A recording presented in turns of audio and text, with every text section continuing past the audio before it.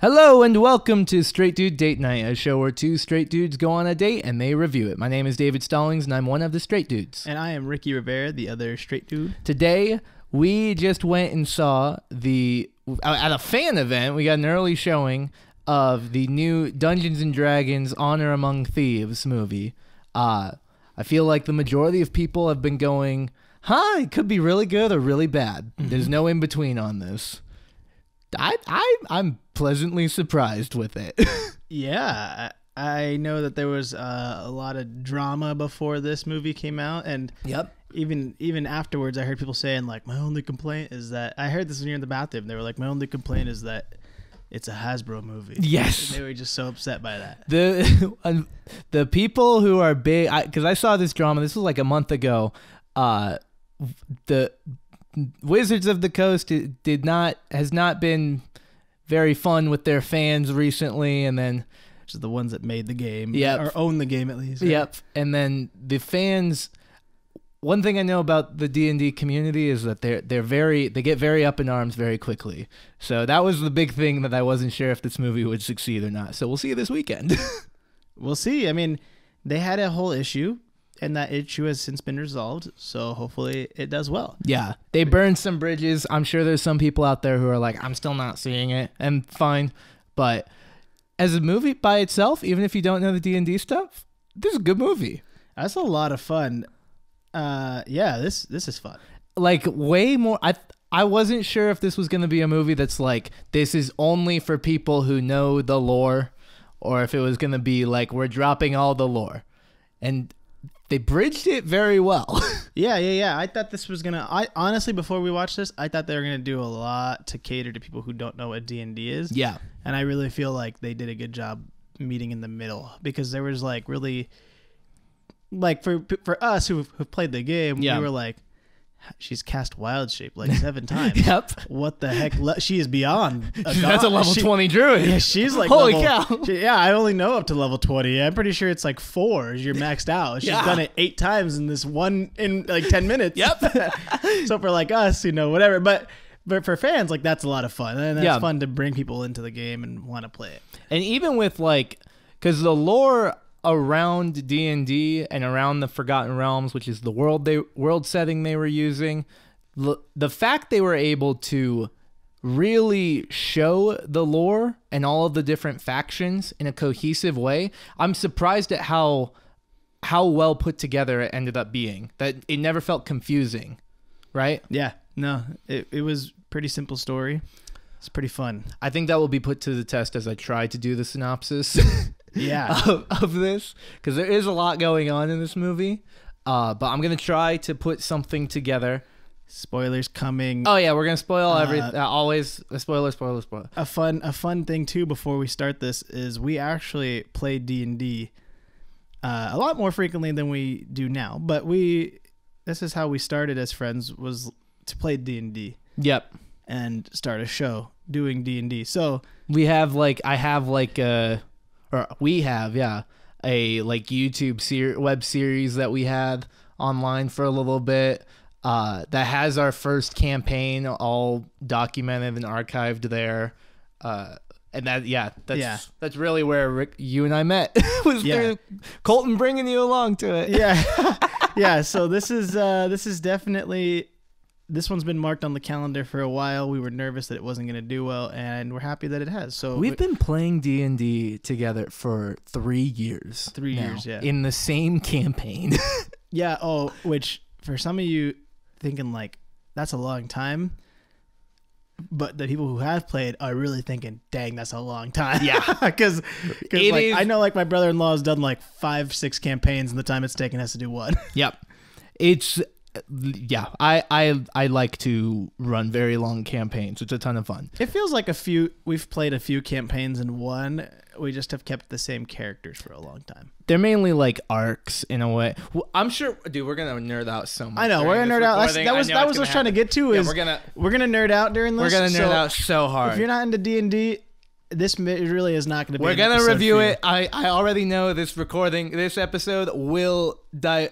It will turn into nerding out. Yeah. So, yeah. Please buckle up. I'm so hyped. We gave you a good synopsis, not synopsis. We gave you a good review. If you don't want to nerd out, sorry.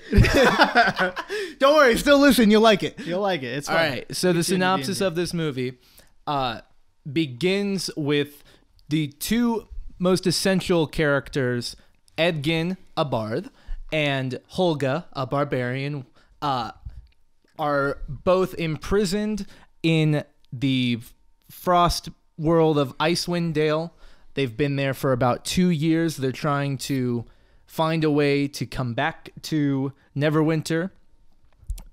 They go through Edgin's backstory, talking about that he used to be basically a spy or a member of a faction called the Harpers, which was a very taxing role that during his time as a Harper, he helped put some people of another faction called the Red Wizards, managed to find some of them, capture and put them in prison. And a big thing driving his backstory is that he messed up and stole from the Red Wizards, which led Red Wizards to his home where they murdered his wife, leaving him and his daughter alive without her. And specifically, she cannot be resurrected because she was murdered with a blade of the Red Wizards, which is important. And I'll get to that. Holga and Edgin escape. They come down to Neverwinter in search of his daughter, Edgin's daughter, Kira, and the con man that they worked with, who apparently is looking after her, named Forge. Forge has become the Lord of Neverwinter somehow, which is a big metropolis city. Has somehow become the Lord due to nefarious means from a Red Wizard that he has been working with. Forge basically turns his daughter against Edgin, and they go through the process of they're going to have a heist to try to get his daughter back, Edgin's daughter back from the Lord of Neverwinter, and to also raid the vault where where Forge had stolen an item from Edgin called the Tablet of Reawakening, which could resurrect someone. And so he wants to resurrect his wife. They assemble the team. They go through the process of basically doing a dungeon crawl, looking for a specific helmet that can disable all enchantments around them so that they could get into the vault that houses the tablet.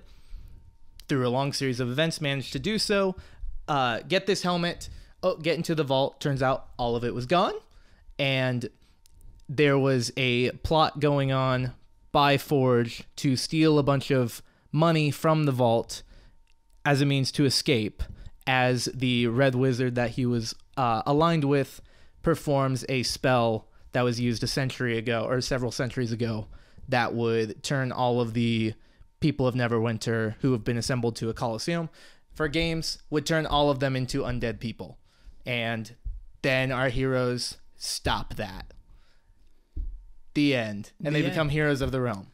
I think that covers That's pretty stuff. much it. Yeah. It's like, that was a lot because I actually know what's going on. Yeah, it's pretty simple. Like it's like we've said, if you've played D&D, you understand what's happening. It's pretty simple. If you don't play D&D, there's going to be some stuff that might be confusing. It's pretty simple. It's more of it's a heist movie in general. It's a magical heist movie. That's what D&D is. Just magical heists. Even though you're doing it for good, you're like Robin Hoods but with like magic powers. It's awesome. Yeah.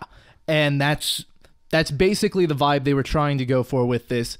And then exposing by the end of it, oh, right, there is a person who we don't know their motive. Turns out they were the big bad this whole time.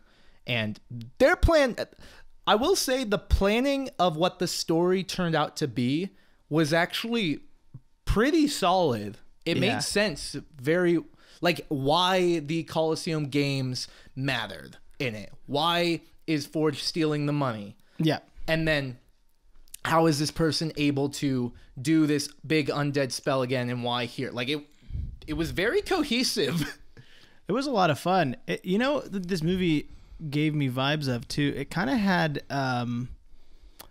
it felt almost like Guardians of the Galaxy-esque, where it was just like really fun, but like when it needed cool action sequences and stuff like that, you were like, oh, this is awesome. I think that's a really good way to put it, actually. Yeah, because that's how I felt watching Guardians of the Galaxy. Was like, that's a lot of fun, but like a lot of good action as well. These characters are having a great time. They're vibing, and then they know how to fight. Well, and that's comparable because like that's really how their setup works. I mean, they have Chris Pine and Star-Lord are the same person. Yeah. Kind of useless. They just devised the plan. Yeah. You got the muscles with the Bard and Drax. You got Gamora. The Barbarian. Yeah. Probably more of the Druid, honestly. She kind of carried the team. Yeah, oh man, and then Druid was super fun. And then Rocket and the Sorcerer, maybe, I don't know, but there's a lot of fun. That sounds right. Chaotic, you know. Yeah, which Bradley Cooper, bro, Bradley Cooper's in this movie. He makes a great cameo. It's fantastic. And it's kind of like that. Is that Bradley Cooper? Like we literally looked at each other, like, is that Bradley? Is that him? But they make him a halfling, which is. I love the way they did halflings in this movie. It was so funny. Shrunk him down. They just shrunk him like Elf. It reminded me of like Elf. When, it did. It looked exactly like yeah, with Papa Elf. Yeah, Papa Elf. Oh yeah. my gosh. That's exactly how they did the halflings for this. Oh, it was so funny, dude. It was so funny. I think that was probably one of my favorite things about this. They really dove straight into, like, the first character you see in this movie is a big. I think he was supposed to be a half orc, and he was the prisoner that was being brought into Edgin and Holga's cell. Yeah, and they right from the get go they're like, hey, it's a world with crazy creatures, and they're all here. They live in civilization, and there's a man who's half a dragon. There's a man who is also he's a walking eagle, and dude, so cool. They debuted so much, and yet. The craziest part about it is we've played D&D for 3 years, and I haven't seen probably 75% of the stuff they put in this movie. Oh yeah, they put in the tabaxi. They had the cat person. Yeah. Who got brought in. And you were like, what is that? I want to be that. Yeah, what is that? I'm going to build a character that's a tabaxi. I want to be the cat person. That's so cool. Which was probably, I will say, that was probably the worst moment of like CGI in the movie. Oh, yeah. That one in particular looked really bad. That one looked bad, but like, I just immediately was like, dude, that'd be so fun to play. Yeah. Which is crazy because like, even the Aarakocra looks sick. I've built a Aarakocra character before. And that's the big eagle person, for those who don't know. Which is hilarious that his name is Jonathan. Yeah, because like every Aarakocra you read about is like has some crazy name. Well, it was funny. That was good. It was funny for me because I run these games, and just for like one of the hardest things is like when I'm trying to build characters, I got to give them a cool name. I got to come up with something that makes X's sense. and V's and Z's. Yeah, it's got to be a name that R's. Once I say it, the players will go, "What was that? Can you say it again?" Zara. Yep. Yeah. And for them to be like Patrina. His name's Jonathan. His name is Jonathan. All right, yeah, I guess I could just do that. Huh? Yeah. Yeah, which Aarakocras is even funnier because aren't they like the most? They're like one of the most like really high wisdom, right? Yeah, they have. I think they have higher wisdom usually, and but like intelligence, right? Like they're pretty smart creatures. Yeah, the ones that the races in the game that are more like the Dragonborn or the Tabaxi, the half orcs, Aarakocra, like that are more like almost tribal or most unique, I would say. The lore is always like they have the most wild names usually. Yeah, you go to a Dragonborn generator and you're like, oh, this will be easy. I'll get the name from this, and it gives you 10 of them, and you can't pronounce any of them. You can't. Yeah. There's no way I can say them. And I could pull them up right now, and it would be. Maybe I should. I'll start doing that. So, but I'm not gonna do that immediately. What is we have a Dragonborn in our game, right? In our campaign. Yeah, Rivali or Rival. Rival. One of the archmages of the so cool Golden Roar. Who's that was so cool for us to see the Dragonborns and be like. First thing I thought of was like, yeah, this is the guy who you guys. This is like a good friend of yours in our game. Yeah, that was so fun. I loved it. And I guarantee you, everybody was having different reactions. Like, there's probably somebody who's fought a Dragonborn and is like, I hate those things. Yeah. Well, that's something I was thinking about on the drive over, is that this IP, and if they continue to make more, it's an IP that has so much source material, right? Yes. So it's going to be that similar. Like for us, we're having a wild reaction to this movie because we know the source material, right? So there's so much that during the movie, we're like, oh, they're drawing from this. They're drawing from that. Oh, that's a cool way they interpreted that. So it's the same way that someone who's read the book before the movie or read the comics before the movie, they have the same reaction. The difference, though, with D&D is there's not only the lore, but everyone who's played the game can not only knows the lore, but can see Neverwinter and see these places and these people, and you have a wildly different reaction about it based on what your time in the game has been. Yeah, and it might be hard to even see some of the visuals of it. Yeah. Like some of those things, like when they use Magic Missile, I never would have thought that that's how Magic Missile was used. Yeah. It's funny. Like there are probably people out there, like we say we're nerding out. There are people who go very specific with the components, and I don't think I ever want to play in a group like that because we kind of just skip some of that stuff. Yeah. But that was cool to watch it come out, like the wrist and all that. Yeah. I always just imagine Colton was just pulling out his hands apart from each other and just a bunch of little missiles appeared and just pushed him forward. Well, that's how I picture that spell too. I think that's how I've described it usually in our game, is that they're little motes of energy that's come around the person, which then you force outward. But I liked that they shot out of like his almost like his tablet, like on his wrist. They shot out of his wrist, or he was doing spells that actually he took a moment to try and grab the component. He would grab a wrong one. The sorcerer, he'd grab a wrong component, cast a different spell on accident. Yeah. There's a lot of things when you read the D&D rules and how the game works that you're like, I don't know how a person, if this were real, how they would do any of this. Yeah. Oh yeah. It's so much they're trying to manage. It was cool so well in the game, but it was cool to see these writers try to create a realistic way to show the mechanics of the D&D world. Yes. You know what I mean?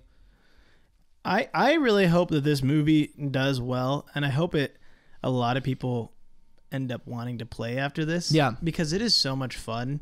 Like, as much fun as we had in the movie, I was like thinking about this on the drive over, and I was like, man, like that was so much fun but I didn't want more movies after. I wanted to go play. It made me think the same thing. It was like, man, I love so this much more world fun so much. playing this than watching it, because it's cool. It's so much cooler playing this campaign than it was watching the movie. But I mean, that was just like a 2-hour glimpse into 4 or 5 hour sessions. I mean, you get that's the thing too, is there's going to be something unique about this where, like, with the Marvel movies or movies based on a book, it's cool to get a glimpse of an interpretation of stuff you already understand. But with this, and we've had this reaction, I think, with like Avatar before, where we watch that movie and our reaction at the end is, I want more. I wish I could have more. With this with D&D, with the D&D movie, you can have that reaction at the end and just go, all right, I'm going to text my group and we have to play. Oh yeah, I was already working on a text. I was already getting texted. We got to get our group together, man. I just don't know how to phrase to our bard that this movie's going to be great for everybody in our group except for our bard, because it's going to do only one thing and make him play more like a bard. Yeah, the bard. I mean, the bards, they did really well. I will say this. They did really well from like the experiences I've talked to people about how they played characters and like who they've played with and the way we've played. Every one of those characters is played really well to like how I've seen these characters be played in the game. Yeah. Like the bard was just useless. Yeah. Like he was just the talker, and he had the most story. And him playing the lute.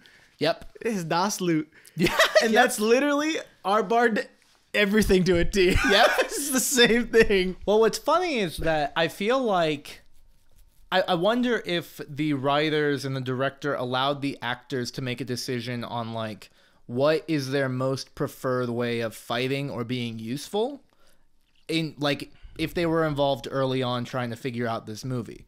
Because in the game, bards are like, I'm playing a bard in another campaign right now, and I'm the strongest person in the team, man. No one can touch me. And that's got to be.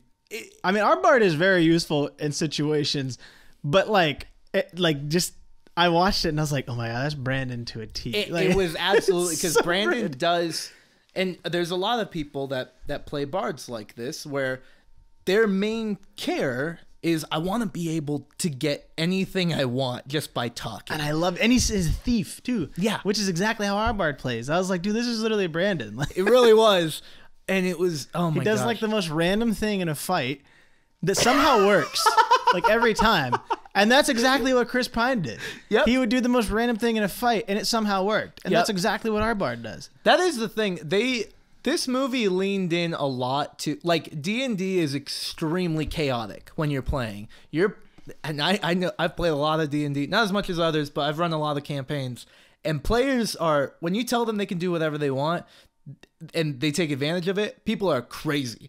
Oh yeah. And I feel like with this movie, they really tried to hone in on that of like, yeah, they are still the player characters. They're going to be ridiculous. Yeah, I think this was fun. And I hope they make another one though. But if they keep making these movies, I hope they start catering more on the side of like, this would be really funny for people who have played D&D. Yeah. Like I was telling Colton this before we had watched this movie. Superfan Colton, who came on the John Wick episodes. Rest his soul. I told him how fun it would be if they had a character in this movie or an actor who just, when he'd die, he would come back as a new character, but it would be the same actor. Yep. I thought that'd be so funny, and that would just be like such a good joke for like the people who've actually played D&D and have had to make like 3 characters to a campaign. It would not land very well with people who haven't played. I think that would have to be like a later movie joke that they could do that. Yeah. The joke that was definitely catering to people who've played the game, though, that I feel like was actually a strategic writer's move as well, was there was a running joke that almost everyone at some point would randomly go into their backstory. And we'd have like a few minutes of seeing where this person came from and their most epic or most terrible moment in their life. And that is who I am. That's, if you've ever been in like a session 0 of a D&D campaign, that's something that the Dungeon Master should bring up is like, all right, so you need to think about your backstory. Yep. Where does this person come from? And you can make it whatever you want. But it's so crucial. The guy who was the paladin, that one I was like, yeah, someone was like, I want to be the hero. I want to be the guy who shouldn't exist. And is like, yeah, okay, sure, here's your story. Yeah, these guys definitely played D&D. The people who wrote it, like you could just feel that the writers, like they're probably taking from their stories, which how fun, how cool. Yeah. To be like, oh, I was the DM for this campaign, so I'm going to use elements from it. Like, how cool would it be if you get to use stuff from our campaign? Oh my gosh. I've written a small script for a short film idea that uses the idea of our big bad Vol that I have in our campaign right now. Because I love that. That's the thing with this game, man, is there's so much creative options that come up out of nowhere, and you're like, this is the greatest thing I've ever thought of, and it's all for this game. Dude, like we seriously, like there's so much in there that I haven't seen in the game, and like we haven't even encountered a sorcerer. I mean, I know all about like the wild magic because that's the next character I want to play, and I'm sure a lot of D&D players have encountered or have played wild magic sorcerer, because it is probably I don't know, personally I haven't played it, but after reading so many classes, to me it seems like the most fun. It seems like just so chaotic. It is the most chaotic. And you are the most chaotic person I know, so you would mesh very well with that. On that. The only problem is the character I play now is basically that. Just in warlock form, which I will deduct points at the end of this because there is no warlocks in this movie, and that is a personal note that I need. I need warlocks. You need warlocks. There was a tiefling, which interesting. That tiefling, huh? That was. I wonder, was she half human or was?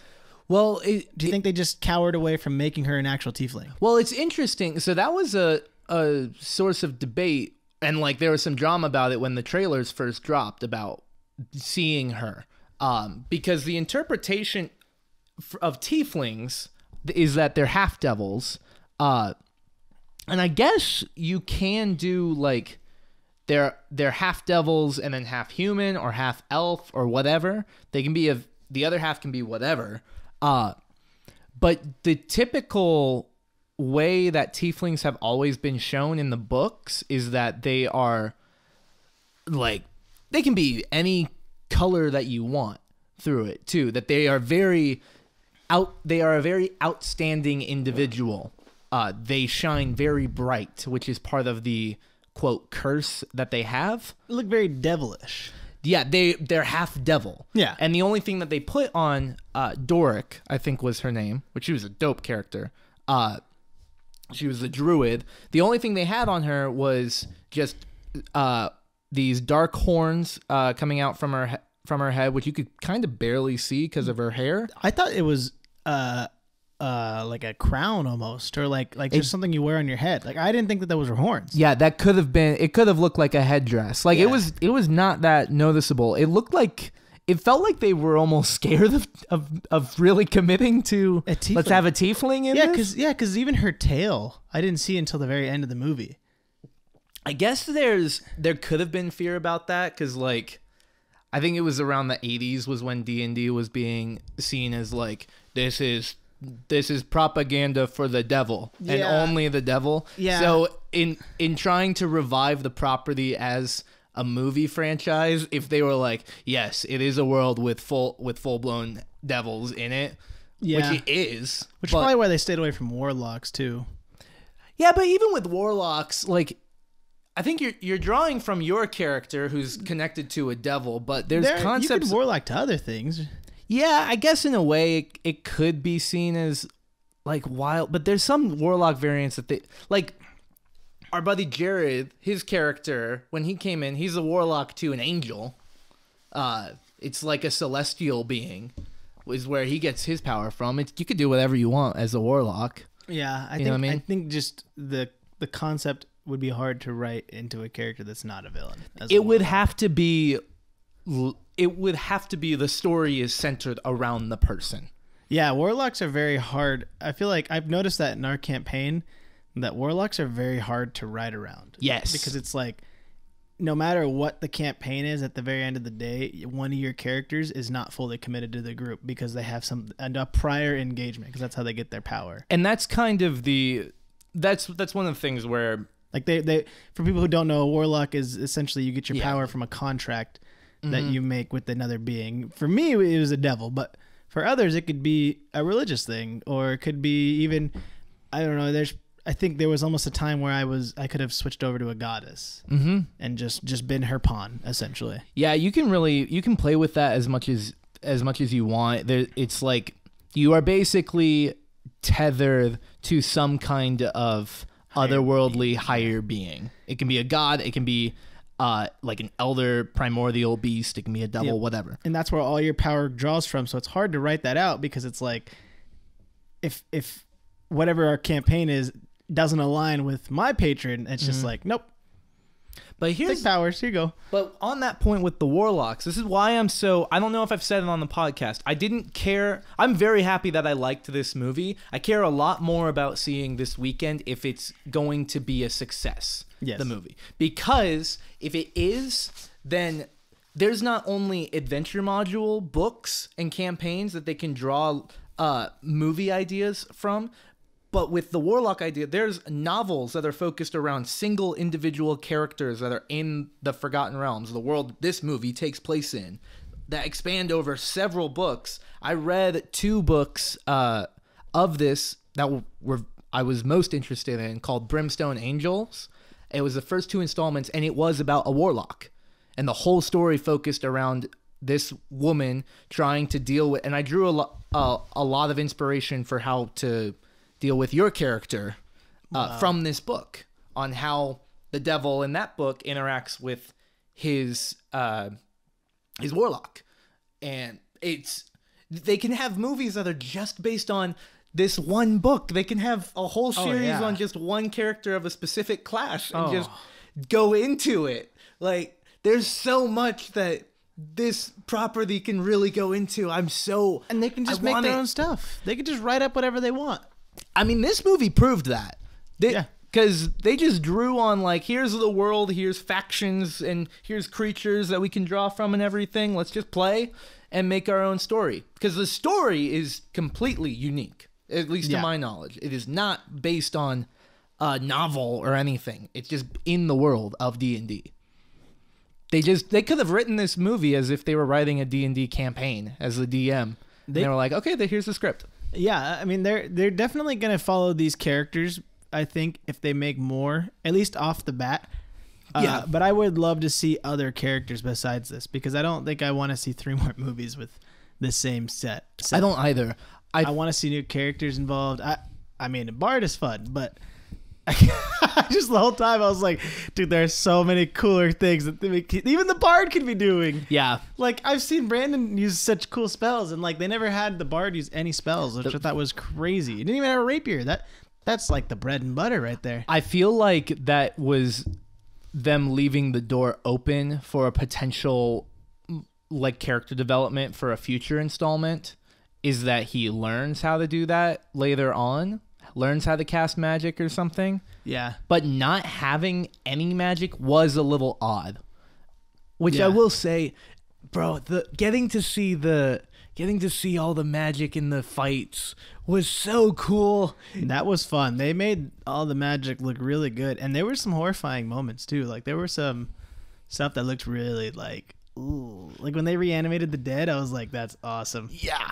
And Talk to Dead, that was sick. Oh my gosh. Here's the thing. Okay, I think one of my favorite scenes was the scene in the cemetery. Speak with Dead. When they're casting Speak with Dead. And they explain it too, which I respect them for taking a moment to make sure everyone's on board of like, this is how the spell works. And I don't know why it works, but this is how God made it. And it's like, I cast the incantation, the body will rise. Yep. And we get to ask it 5 questions that it knew in its life.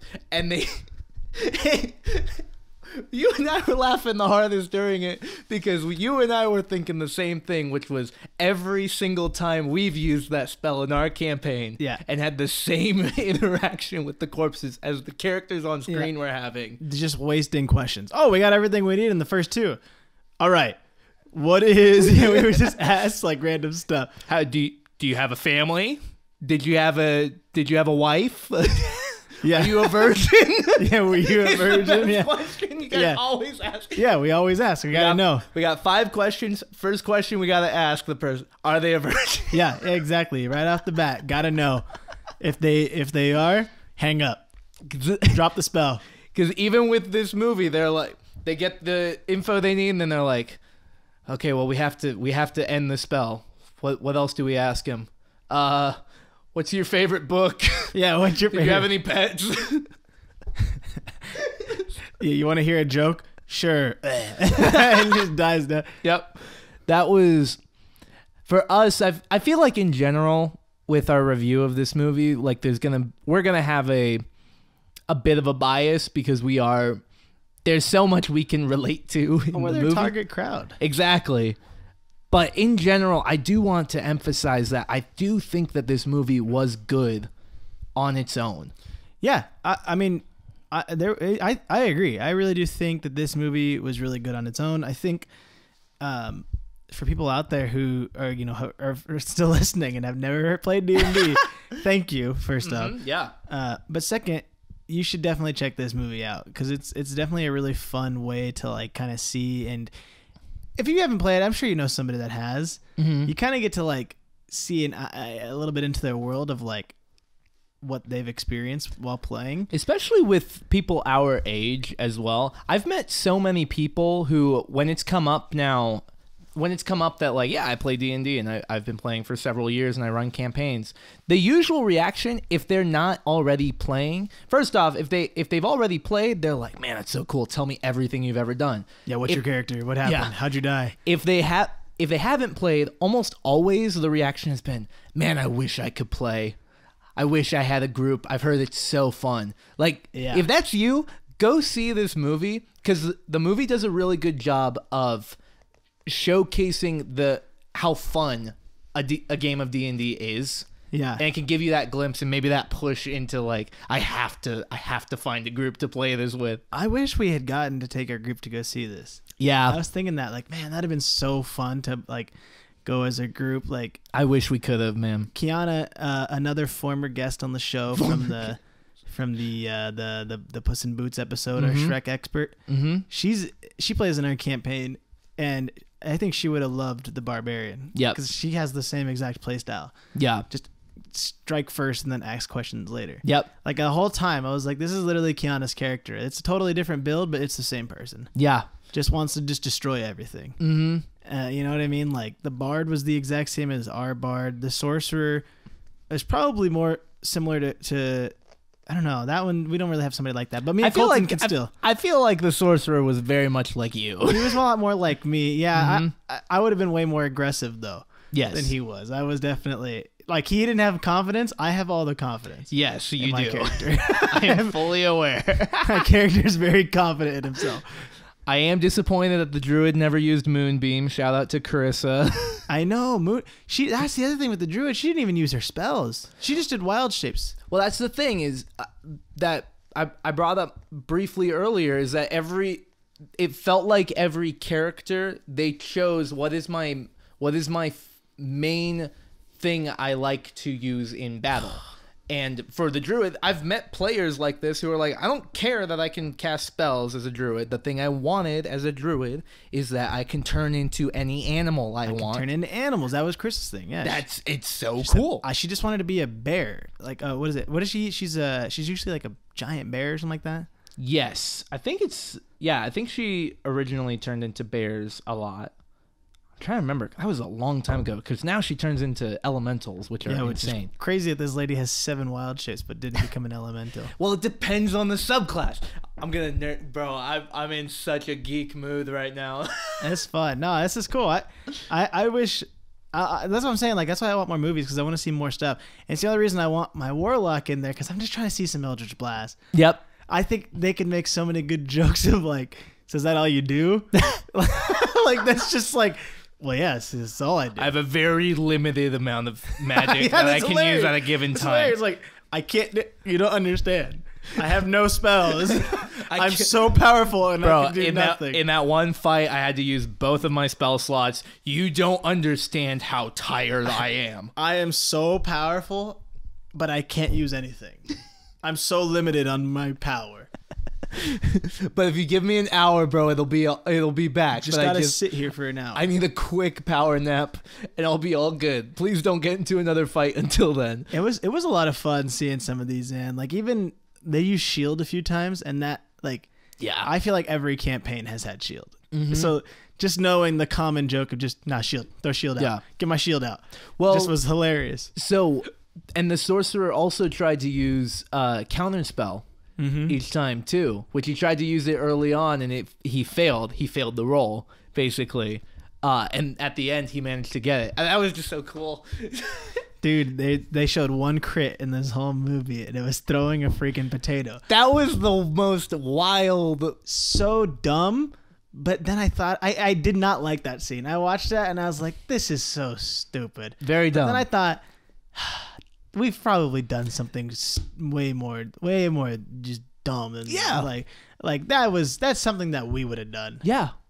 We've thrown things at people. Like that was a me moment. I've rolled nat 20s on the dumbest things. I feel like that's the moment where like in a game of D&D, we've gotten to a very tense moment, and the players feel like they're at a loss. And so they start asking the DM, what's around me?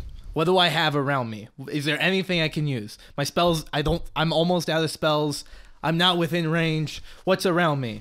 Well, there's like it's a dock and they're loading stuff. There's like a thing of potatoes near you as well, and you're like, guys, it's the only thing I can think of. And you grab the potato and you throw it at the villain. Yeah. And you crit. Hilarious. There's so many times we've done stupid stuff like that. Yeah. Yeah, this movie definitely hits all the right bones for D&D players. That one, that moment in particular, I feel like really is leaning into like, this is silly. This is ridiculous. Yeah.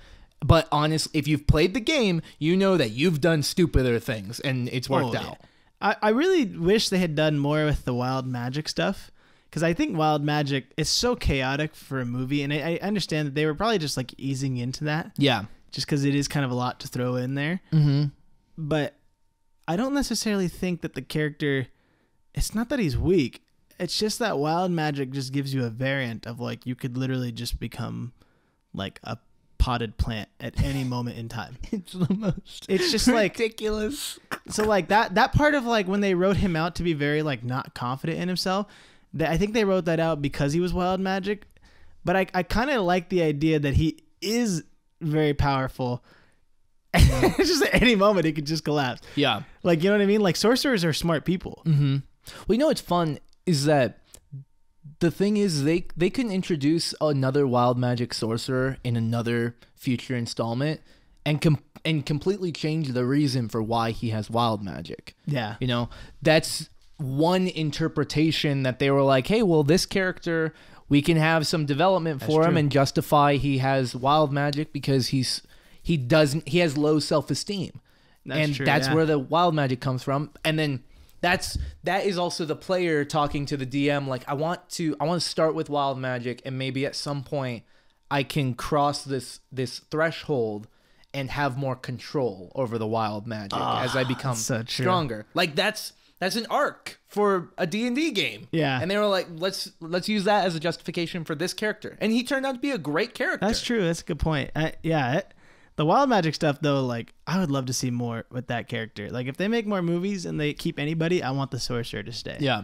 Because he's so cool. I think the most obvious moment of every single person, like, there's people in the world in D&D that have similar skill sets. They can use certain magic similarly or have whatever. They have all these different abilities, but they're all unique. I think the biggest sign of that was when the wizard and the sorcerer both used the spell Bigby's Hand.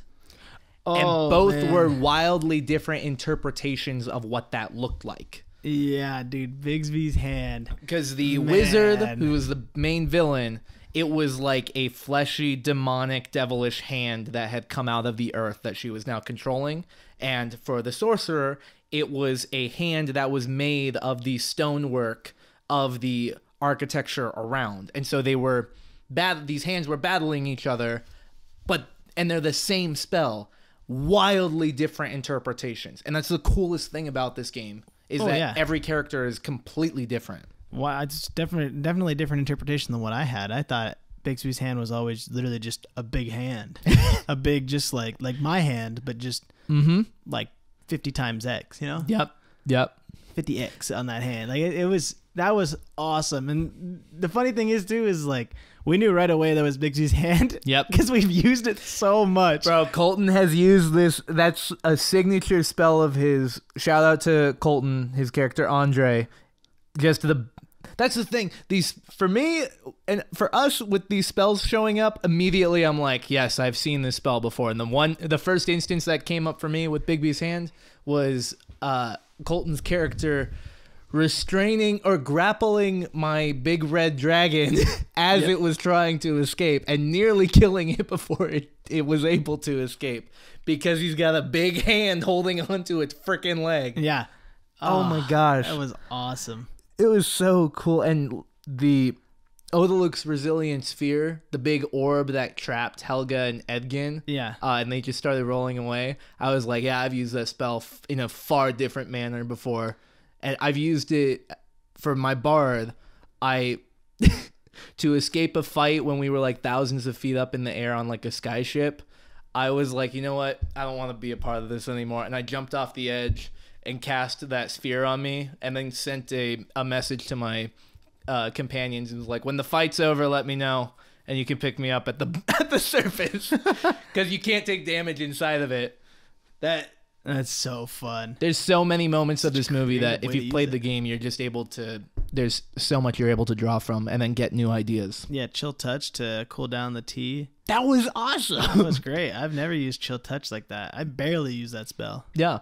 It's a rare one. Produce flame as just a candle. Yeah, produce flame. Yeah. Yeah. Dude, the big fat dragon fight though. That was silly. That was you know, and that's what I'm saying. Like some of the elements of this movie were kind of silly. Like that dragon was kind of silly, but like it was a lot of fun. Mm-hmm. It was just so like, I don't know. Like if I hadn't played D&D, I probably would have been a lot more critical on that. It'd been like, what the heck is that thing? Like, what am I looking at? Yeah. But like having played the game, it's just like, yeah, that I believe that. That's probably a real dragon. Yeah. Turns out it is. It's a real dragon from the books, but I feel like if you have no idea what this movie is based on and you go into it, I feel like it'll have the same vibe that the menu had, where the whole time we didn't know until like halfway through, is this movie serious or is this a comedy? And eventually you're like, oh, this is a comedy. Yeah, this is funny. This is meant to be funny. But yeah, but action's done really well. Like the fight scenes were done great. Yeah. It was, none of this movie looked, only the tabaxi thing, in my opinion, looked weird, but everything else, for how much CGI was involved in it, it looked solid. They did a lot of good work in this movie. Yeah, I mean, it had a pretty big budget. I think we read 151 million. 151, which is 50 million more than 65, and 65 sucked. Yeah. So it turns out that all you need is another 50 mil. And it looks way better. Yeah, but seriously, like, I mean, this is a pretty big budget, but it's not a very big studio. Like, I think this is this studio's debut. The 1.8 or whatever it was. I don't remember what it's a company that it's basically Hasbro's. It's their new movie company. film. Movie company. So for it being the first movie, I thought it was great CGI. I mean, it can only get better, first off, and second, as a brand new studio, I mean, 150 can go a long way, but like, you also got to understand that Marvel exists. Yeah. So a lot of the great artists out there have just been put to work on all these big budget, even bigger budget movies that have a way wider reach. So that 150 definitely was probably used to its fullest potential to make this the best it could be. The crew, the people who put this together clearly took it very seriously and did as best as they could. Yeah, there was only a few things that looked kind of silly. Even, oh man, I think it was Bigsby's hand actually. It was the fleshy one. It kind of looked, if you looked at its wrist, it looked weird. It looked weird. It didn't look like it was fully finished. Mm-hmm. So like there were some moments in the CGI you could feel was a little bit off. Mm-hmm. But again, it's new studio's first movie. It's gonna be hard to gain that, like, we can get these big top tier CGI artists to come and do this. So I'm gonna go ahead and give it some grace there in that aspect of it. Yeah, this movie was definitely just them trying to get something solid out to prove that this can be a viable and profitable IP. Yeah, and it's not bad. Like, it really isn't like it looks so dumb, because the amount of moments where you realize that the CGI kind of looks off is outweighed by how well the rest of the movie looks. Yep. It's shot really well. Like, there's some really nice backgrounds, a lot of really cool elements. It almost feels kind of like Lord of the Rings in times. Yeah, it does. So that was cool. But yeah, you could definitely tell the CGI, it's got some work to improve, but that's okay because we get more movies. Yeah, absolutely. Oh man, I had way more fun with this movie than I thought I was going to. I was excited about it, but just kind of nervous.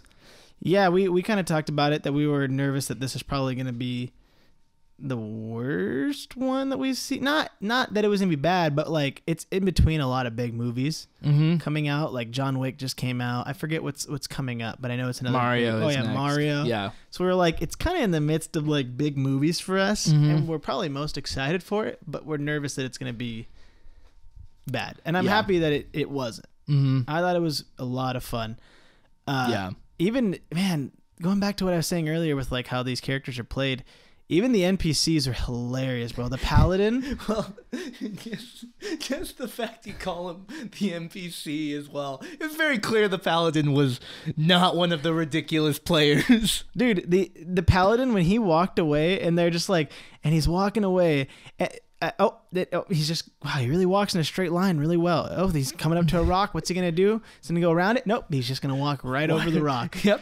And it's like that scene, I was thinking like, man, like if I hadn't played D&D, this would look really dumb, like really kind of forced. Mm-hmm. But again, another moment where it was just like, dude, that's so accurate. Yep. Like how many times have characters just walked off and we're like, where did they go? And you're just like, they're gone. They left. Yeah, they like, walked out while like, you were like, talking. Like all of I us said are like, it. Yeah, all of us are like, no, but like where'd they go? Can we follow them? And you're like, no, they're gone. They just disappear. It's more like, do you really want to? Yeah. We can do this. You can try to stalk them. It's just funny. It was just funny, like to see him do that. I was thinking, like, man, that's so accurate. Man. All right, should we get the banana meter in here? Yeah, I mean, let's just go ahead and roll it in here. We got. It's the minion, not anymore, right? Wait, is it the gun meter now? It's the gun meter. No, we can still call it the banana meter. I think it's the banana meter still. It's just John Wick bringing it in. Go ahead, Mr. Wick. Go ahead, bring it on in. Yeah. Thank you. Okay, thank you, sir. He's so tall. Wow, he is very tall. How did you get so... Yeah. Okay, yeah, cool. All right. Sick. Yeah, I've kind of missed the minions. It's kind of intimidating. It's a little more... I mean, it's kind of like the Avatar issue again. Yeah. Where it's just... The minions were kind of fun. They're wild, but they were kind of fun to have in the house. But when it's just like a big person, that's a little more awkward for me. Yeah. Yeah. Okay, you agree. Thanks. Is he like? Does he hang out here when you're working? Is he like just kind of standing in the corner watching, protecting? He constantly. I do think it might be a protection thing or a curiosity if I'm his target, which is the most frightening part of it, where it's like. Any corner I turn, he just happens to always be there. Wow. Yeah. Thank you. We're going to need another 100 to take over because that's the whole rule, right? It's the hundreds take over the new... Yeah, I really... Who brings out the banana meter, but... Really hoping that... I get another 100. Do want the minions back, but at least we have the banana meter. Yeah. Yes, thank you. You can go. You could stay. You go ahead, hang out in the closet. Oh, he's punching your wall. Yeah. Okay. All right. Can you close the? You can close the. Okay. Thank you. Yeah. Thank you, Mr. Wick. Yeah. I'm back. All right. Good for you. Okay. We'll see you later. See ya. Be seeing you. All right. All right. Cool. Thank you. All right.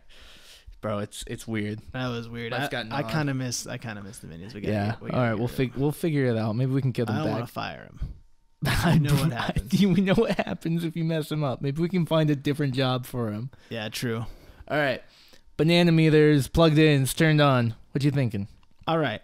So, again, we'll reiterate, very fun movie. The acting is really good. I think we're going to differ on this. The girl who plays the druid felt very much like they were just trying to make like a Scarlett Johansson character out of her, which was probably the reason why I felt kind of Marvel-ish to this movie. Yeah. There was just sometimes when she was talking, it just felt really weird. It felt like she was just like reading lines. I don't know. That was just weird. But that was just a personal thing. But I mean, overall, the acting is really good in this. The characters are really fun. The music, surprisingly, was really good. Yeah. It was really well scored to what was happening. We made the complaint. Some CGI was a little iffy. Kind of looks a little off. But again, it has its faults there. I do want to see more. That they did leave me wanting to see more, and I hope this movie is successful. Yeah. There's so much more they can do, and so it's hard to be like, man, like they could have done this or this and this, and it's like, dude, that's just D&D. There's just a million options you could play it. So it's just. There's so much room for everything. It's not improvement. It's just room for more. Yeah. I've been trying to think of a good score to land this at, because this movie it's not like the best movie I've seen in a long time, but it's really good to see a good D&D movie. Yeah. I think I'm going to land it at like a 75. I feel like that's where I like it personally. I think that's a good movie. A lot of fun, and I hope it produces more.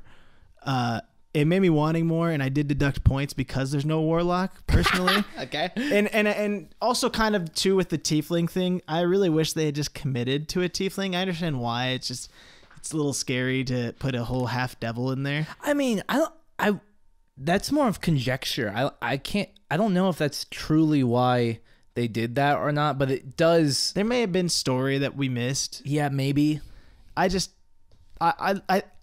Personally, I think tieflings are really interesting characters. They're my favorite as well. The lore about them is insane. They're so cool. I mean, that's even with that. I know I am a tiefling in our game, and the people in our campaign are like, "Well, of course he thinks that," but it's like I'm a tiefling in the other. Yeah, game. but like I really do think tieflings genuinely are the most fun like races in this game. Mm-hmm. Like humans are just so basic, and all these other things, but tieflings just naturally have that like charisma. Like if you want a very charismatic character, it's always you're gonna find that in a tiefling, no matter what they are. Even a druid, who's a very humble kind of class, I still feel like as a tiefling, I wanted more like intimidation. Yeah, I do think that may have come. That I think the only thing I can theorize about that is them being scared of putting people off. Yeah, with having a full-blown devil in the movie. We said earlier that like there's different interpretations of a lot of things, but a tiefling is pretty much a tiefling.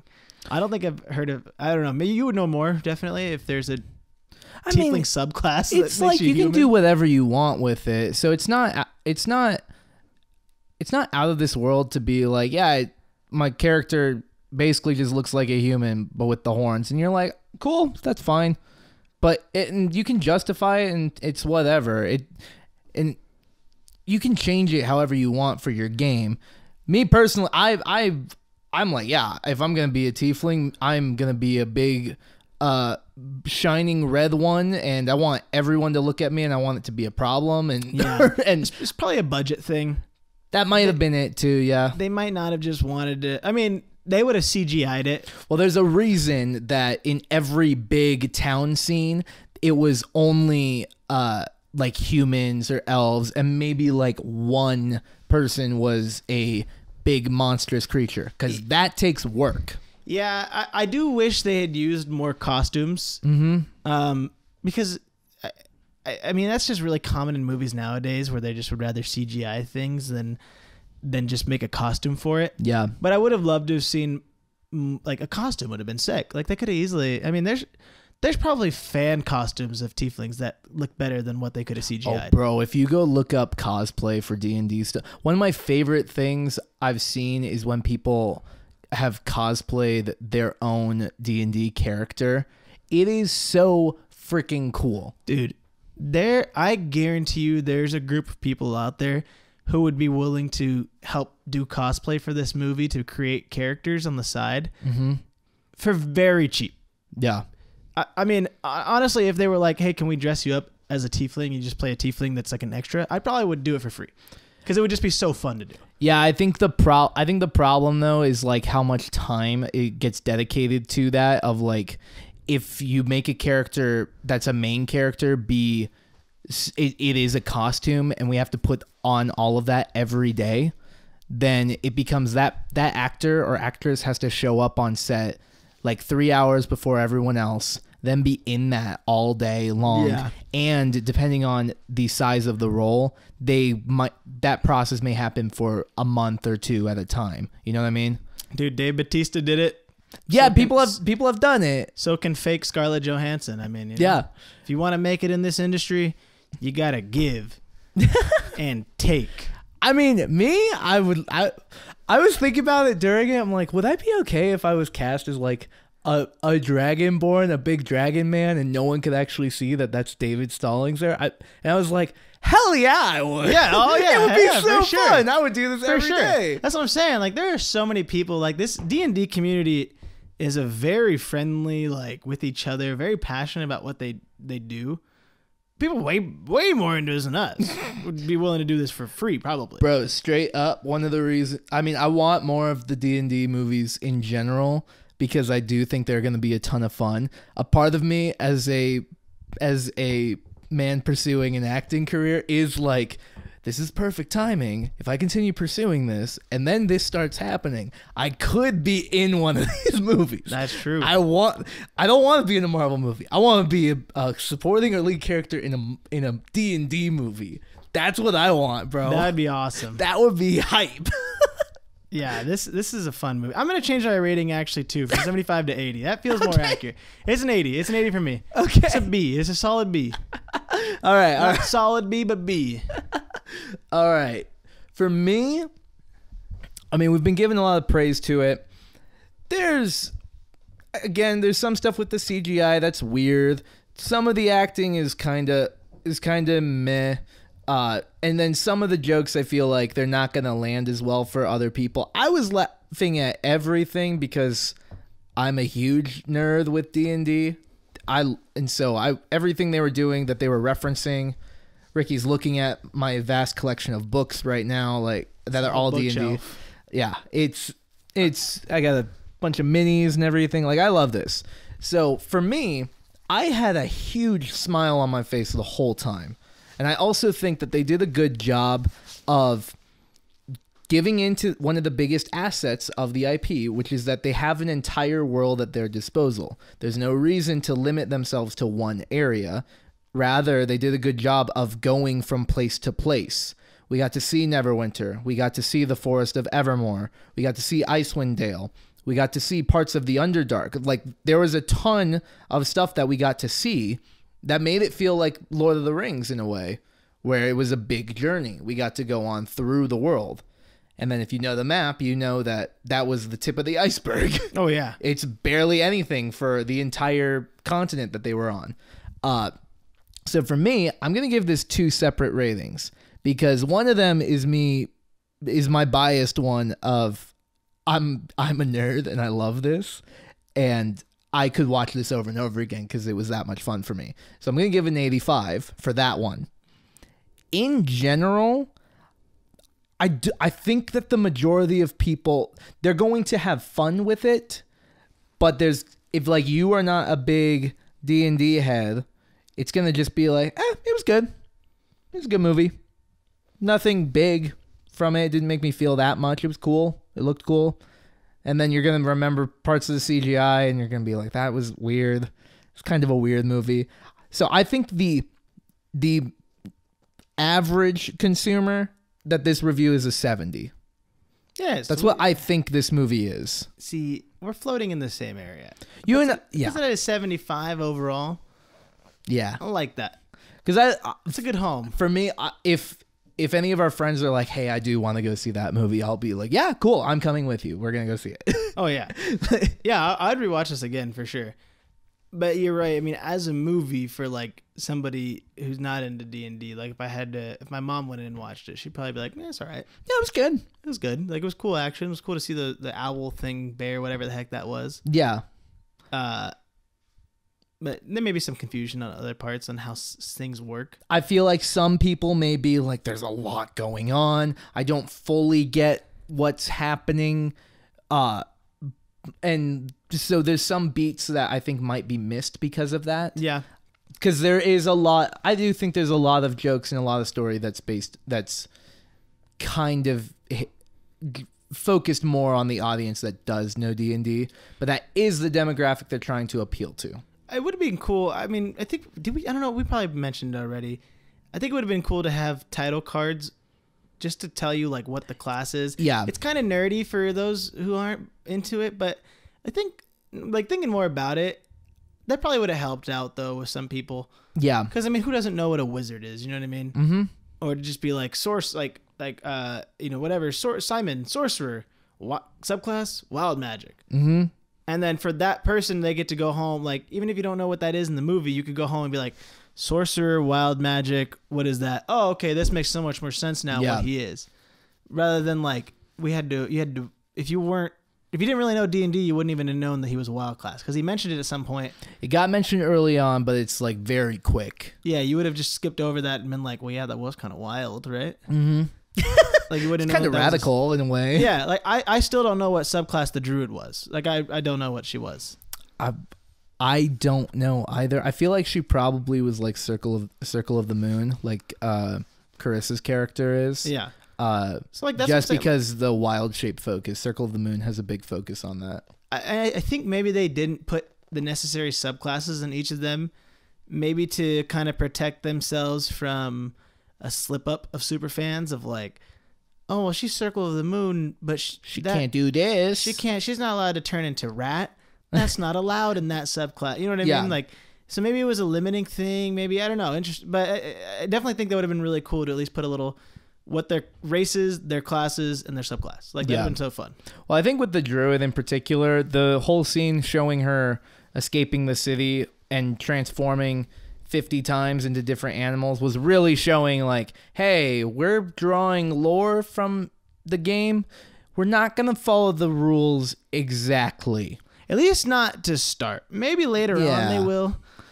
For right now, with this character, let's just pretend that the rules say she can do this. Which makes more sense, because sometimes I think about it and I'm like, man, these rules kind of suck. Sometimes the rules are bad. Yeah, you're like, like sometimes I think, like, why can't I just negotiate for more spells with my patron? Yeah. That's just against the rules. It's just how it's written. It's more like, it's not necessarily against the rules. It's more of like, okay, Ricky, we can do that, but thinking about it logistically, David has to go and figure out what that looks like. It's helpful if we stick with the rules in some way. We can do it. We can, but it's going to be a whole lot. But it's a whole bit I have to do outside of the game. Yeah, so it's like, it's cool. It's cool. I like the way they did it. I think it's a good place for this to live. I think that's where a lot of people will probably have it at. It's a good movie. If people want to see a good movie this weekend, D&D, or I guess it's coming out Monday. Good movie right now, D&D. It's a good one. Go take your kid to see it. It's fun. Then they'll play it, and they'll be creative. More people should play D&D. Forgot to do my IMDb review, but that's fine. We don't have to have it every episode. It'll come back. Hotcakes does not have to be in every episode. We watched this before the movie's even out, so there's not many reviews out there. Yeah, it's fine. It's fine. There's like 10 reviews. It can come up naturally, okay? Yeah. Hotcakes, we'll save that for next week. Yeah, absolutely. So Mr. Wick, plug that in as a 75, and you can get that thing out of here. And and there he goes, and just he just got hit by a car. All right, well, cool. Wow. He just got back up. He's right back up, and he shot the car. He's now shooting the car. We were gonna censor those out, and wow, he just all right, he's gone. Be seeing you. Okay, thank you. Yeah, Take care. We gotta get. I don't know why he went outside. He's staying here. He's gonna come right back in. I got some ideas on how to get rid of that guy. Okay, all right. We'll talk about it. We'll talk about it. I'm thinking we involve a dog though. Okay, all right. We'll figure this out. Thank you guys so much for listening to Straight Dude Date Night. We do hope you enjoy. As always, we have a bunch of social media stuff. Just look up Straight Dude Date Night. Big help would be review the podcast if you haven't already, or tell a friend about us. We're very grateful for all the people who've been listening and have been enjoying our time together. And yeah, thanks for nerding out. Sorry, we did review this more than I thought we would, but also I hope one takeaway from this is if you haven't considered it, try to play D&D. It's a good time. Big comment to DM us on Instagram and we'll tell you all about it. Yep, you may have heard that it's a big commitment, and it can be. Yeah, it is. There's also ways around it. I'm just making it a nice one-night stand. Yep, super great.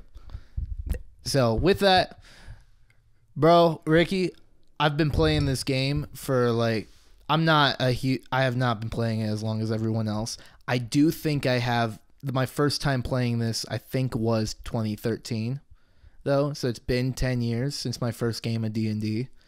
So I'm very grateful I've been able to have a friendship with you because of this game, and then also have a night of seeing what I hope is the beginning of a fantastic franchise with you. This is a great honor for me. I'm happy we got to go on fan night. It just felt so special because night. Everybody in that room was there because they wanted D&D. The most packed theater we've had since we've started this podcast. Dude, we got posters, we got maps, we got the We didn't even talk about the merch. D20. Everyone should be jealous of the merch that we have now. Oh, it's so cool. Maybe we'll post on Instagram. Thank you, AMC. Thank you, AMC. Thank you, Wizards of the Coast. Thank you, Hasbro. I loved this movie. All right. Thank you. Bye-bye. Have a good week. Bye. Yeah. Yeah.